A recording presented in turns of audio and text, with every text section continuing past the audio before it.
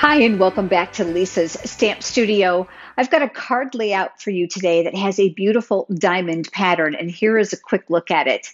We're going to be making this card together, but I have two other samples to share with you as well. A card layout is also known as a card sketch, and it gives you an idea of where the cardstock or designer series paper elements can go on your card, kind of like a map for card making. You'll be able to find the card sketch, including the cutting dimensions, along with the pictures for the cards and the supplies that I'm sharing today, down in the video description below. There'll be a link there that navigates you over to my blog. And if this is your first time visiting my YouTube channel, I would love to have you subscribe.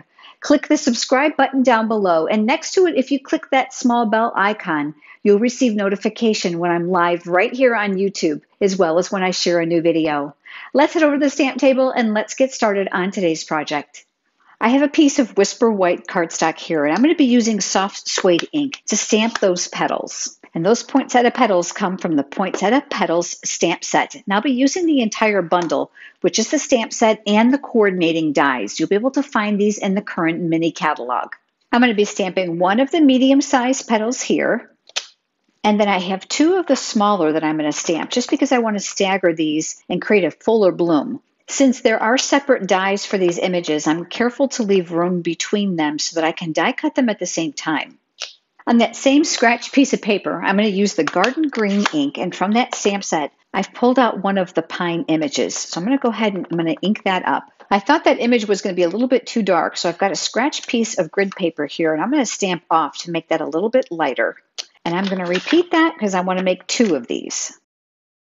Now, before I die cut them, I want to add a little color to those petals. It's going to mimic the designer series paper that I'm using as well, which coordinates with this entire suite. So I've chosen the So Saffron ink, and I've got a sponge dauber here. I'm going to bring that scratch paper back in because oftentimes when you load the dauber with ink, it's very concentrated in color, and I wanted to make sure that I can control that coverage.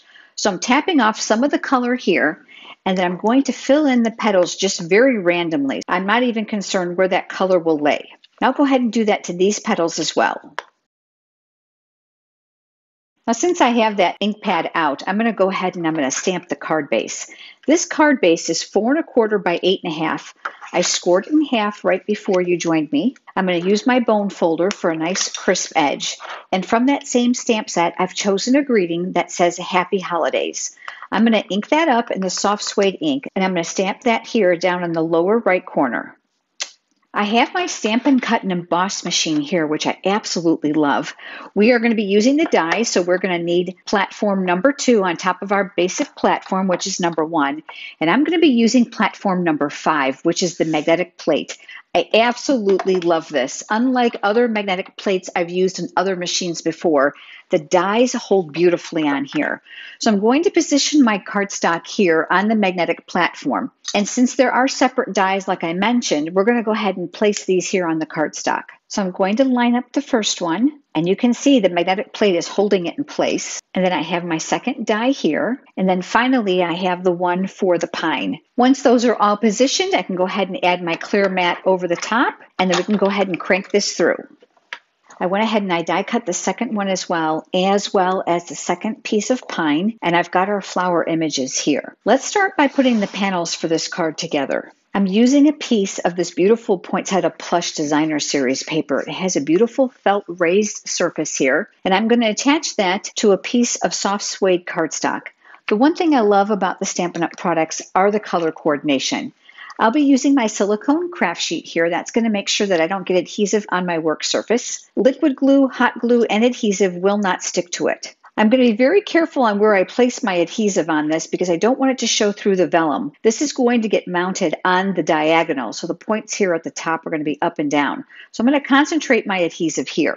I have my Stampin' CO Plus, and I'll just add that to the back side. This piece is 2 1/2 by 2 1/2, and this piece is 2 5/8 inch square. And then I'll go ahead and I'll attach these two together. I've got a piece of designer series paper here. It is double-sided. This one measures 2 1/2 by 2 1/2, and it's going to get layered on a piece of 2 5/8 inch square. My last layer is another piece of designer series paper. This one measures 2 3/4 by 2 3/4. And the layer is 2 7/8 by 2 7/8. I have the card base that we stamped the greeting on here, and I'm going to begin with the piece of designer series paper. This is going to go on the diagonal. If yours has a pattern with a direction, just make sure that you're cognizant of that. I'm going to go ahead and flip that over, and I'm going to add adhesive around the perimeter. Holding it on the diagonal, I'm looking to make sure that it's as centered as possible here at the top and the bottom and the sides. Once I'm happy with that placement, we'll go ahead and we'll tack that down. Our next layer is this piece of designer series paper, and I'm going to choose to use dimensionals for this layer. So I'm going to go ahead and I'm going to add one in each of the four corners. I'm going to use my Take Your Pick pickup tool with the paper piercing tool attachment to help me remove those paper backings. This tool is one of my very favorites here in the studio. The putty tip will help me pick up small pieces of cardstock as well as sequins, and then the interchangeable tips have everything from stylus to a small spatula to remove adhesive, and of course that piercing tool. This now is going to get centered in the middle of this diamond shape.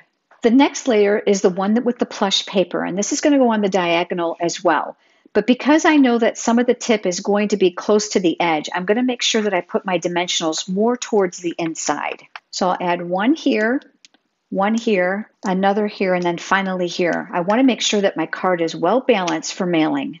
I'm looking now to mimic this point and this point with these two that are already on the card base. And then we'll go ahead and tack that down.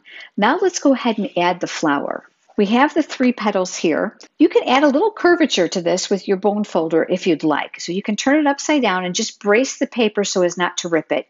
And that just breaks down the fibers just ever so slightly. You're going to do this gently. It's going to be kind of the same motion that you do when you're curling ribbon for a present. And then I'll do the same on these just to give it a little bit of texture and life. I'll be using my glue dots to put these layers together. I've got a glue dot here, and I'm going to take the center back of this flower and press it here.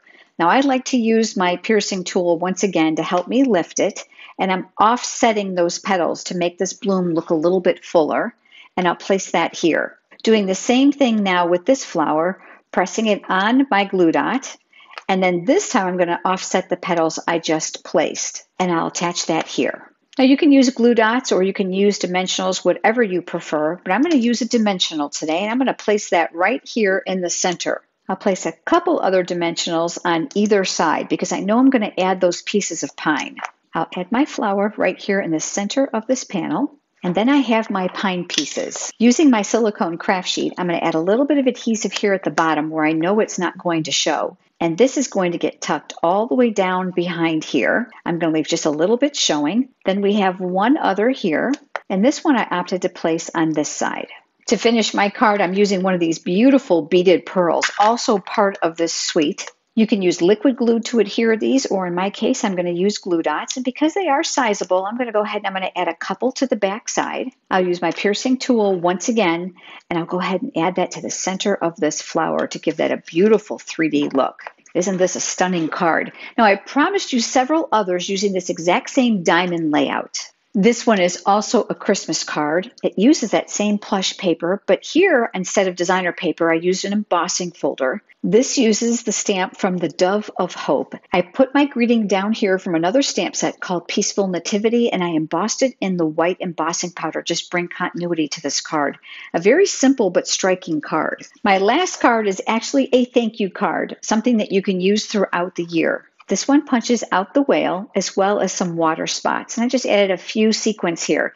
This one I opted to add designer series paper from that same suite of products to another layer here on the back of the card. There's a multitude of ways that you can actually decorate the panels for this diamond layout. If you don't already have a Stampin' Up! Demonstrator and you are interested in receiving copies of the current catalogs, head over to lisasstampstudio.com and click on catalogs to request one there. If you have enjoyed today's video, would you please give it a thumbs up here on YouTube, which is a like. It certainly helps, and I look forward to having you join me next time. Have a great day.